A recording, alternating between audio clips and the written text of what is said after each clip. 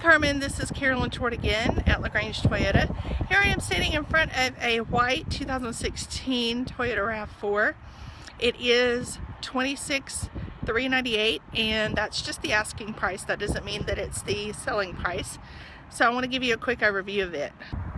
As you can see, it is a solid white and it has the steel wheels, and they are very nice. I really like the way that they look. It has your roof rack system up on top. It has your backup camera along with your rear window wiper and defroster. It is an LE, which is one of the lower models. Not necessarily bad. It's a really nice vehicle. As you can see in this one, we don't have third row seats, but you can see it has a very nice big cargo area, and that way you can store all of your stuff in there, whether it be groceries all the way to your luggage for those trips that you're going to take.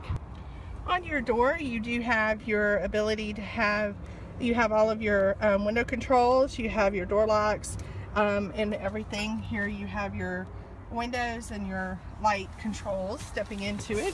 We have our audio controls, and you can decide what mode that your stereo is on. It does come with Bluetooth, talk, radio, and everything. You can change that. As you can see, it's really nice. It is not going to have as many apps on it. It's not going to have any apps on it whatsoever. It's going to have your audio and your Bluetooth. We don't have the dual climate control like we have in the Highlander, but that's okay because this one, you don't need that. You do still have your auxiliary and your 12 volt. You have your eco mode and a sport mode.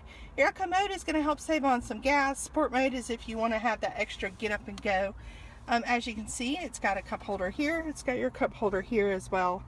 And it has this two-way storage system in the center console. You can have it so that you can store just little small things here, or you can open it up. If I can get it opened up right. And you can get into it for all of the other bigger things that you need stored. As you can see, you do have a storage compartment here in the front as well. And here is the back seats. They are closed.